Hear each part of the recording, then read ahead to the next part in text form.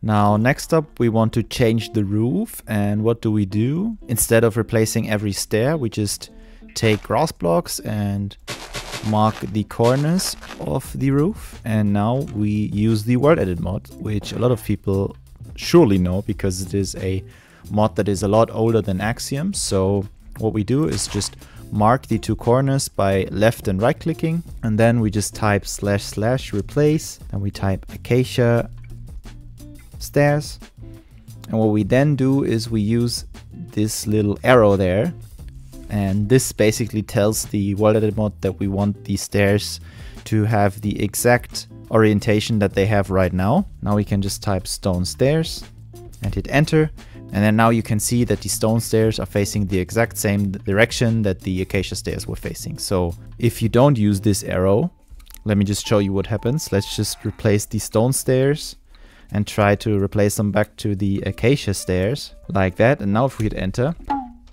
this happens.